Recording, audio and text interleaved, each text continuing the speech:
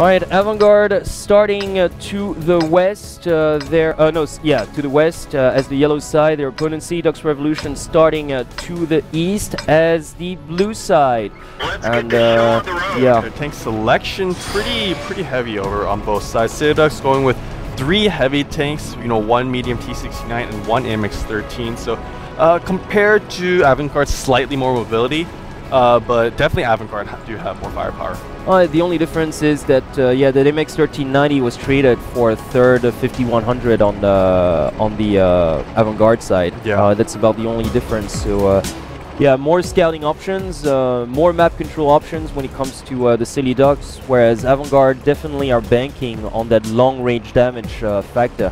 Yeah, I wouldn't be surprised if AVANT GARDE actually kept their AMX-50s back at the base. Yeah. And they're actually, it looks like they're actually going to do that. They have 3 of their heavy tanks back at the base. They're just going to use those AMX-50s as snipers and use the other tanks as a kind of frontline scouts. Yeah, exactly. They're not committing to the northern pass. I think it's very smart of them to do that, actually, because their defense is pretty solid right now. Yep, exactly. Yeah, those AMX-50s don't have clear shots into the northern pass as well, so they're wisely not committing, you know, too many forces up there. Maybe like a T1 scout just in case. But other than that, yeah, really committing to this hill over here in the kind of bottom central map.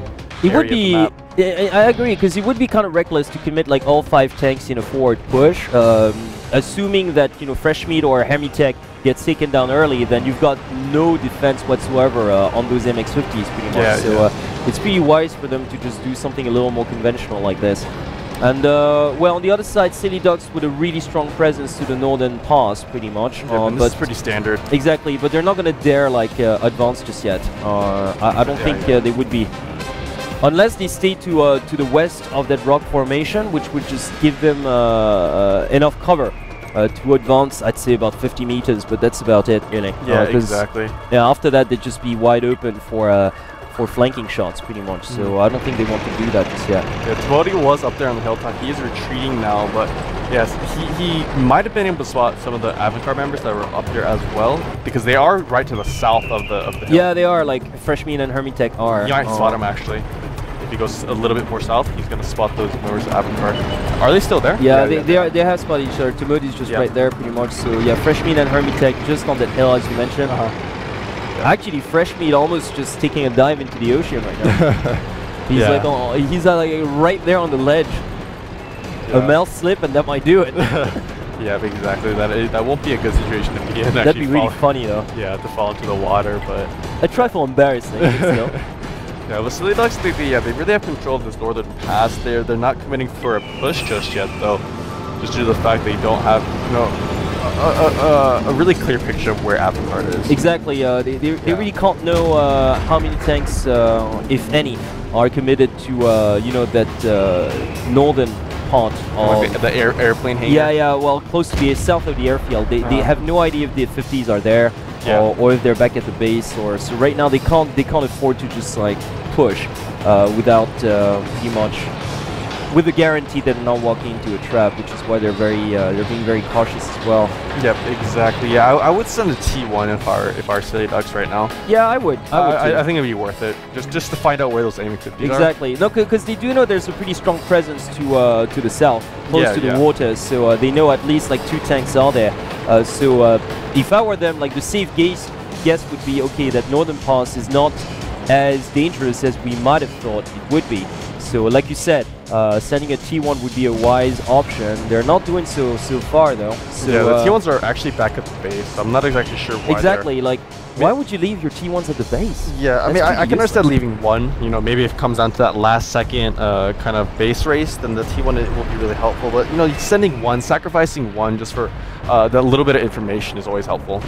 Indeed, I mean, that's the point of T1s. And meanwhile, like, yeah, AVANT GARDE, I don't think they feel like waiting anymore. They're sending those 5100s to the water. Yeah. That is risky. That is very risky, because look at that. Nobody is covering that eastern front, that northern front, that northern pass pretty much. So if they're figured out, they're really leaving their base wide open. But look at that. Those 250s are just really going deep into enemy territory now. They have crossed the midsection of the map.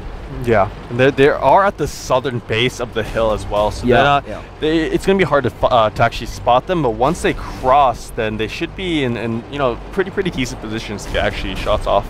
Indeed, I mean that's what they're trying to do, but it's very risky from AVANT GARDE to do this, though. Yeah, definitely. It's extremely risky. Look at that, they're sending like... They're spotted. Yeah, they were spotted, and they're alone. Yeah. And they're alone, they got no cover whatsoever. They just...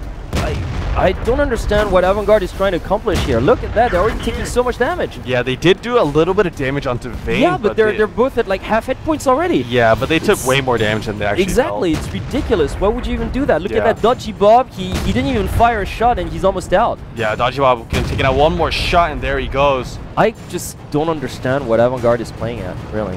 Yeah, I mean, AVANT GARDE, they're always the team to try and make something happen. Yeah, but this is just suicidal. Yeah, what they just did is suicidal. The way they actually try and execute that as of late is very reckless, I have to say. It's because they had no idea of where most of the members of Silly Ducks were. You know, what they should have done is maybe send a T1 to the Northern Pass. Yeah. You know, both teams actually should have sent tanks to the Northern Pass just for that information, but unfortunately both teams actually, you know, didn't use that T1 to the fullest advantage, and now AVANT GARDE is kind of paying the price. I mean, both their AMX got taken out. Well, yeah, it was a suicide move. It was a suicide move, and it's just like they just gave this match away. Very disappointing, I gotta say. I'm not trying to be like way biased here, but I mean, it really doesn't take rocket science to figure out that sending two 5100s on the beach right out there without no cover is not the best of options, to say the least. And that's a euphemism. Look at that fresh meat taking so much damage as well. He gets taken down. So if you ask me, it looks like a clean sheet almost. Yeah, quite possibly. Only 3 tanks remaining on AVANT GARDE, and here we have Hermitech. Yeah, maybe we'll be able to take out Ashgary Musketeer, but not even so, because Musketeer decides to hide behind that rock. So he's not going to be threatened no more. And yeah, Bingo Bongo, it's only a matter of seconds before Bingo Bongo gets like totally surrounded. Once Hermitech gets taken care of, Bingo Bongo is next pretty much. I mean, yeah, here we have Bingo Bongo. And Obelisk alone would be enough. Oh, he does manage to take out Ashgary Musketeer. Oh, wow. So that's not going to be a clean sheet. Yeah. Close enough. Bingo Bongo, the last Obelisk not even firing a shot, decides to ram him. And Blade, is going to go down. Yeah, here we have the T1 battle. Blade actually managing to take out one T1, but E-Tip here, he should be able to take out this no problem. He's actually running, he might be reloading. Well, yeah, because Commodity's right there. So. Yeah.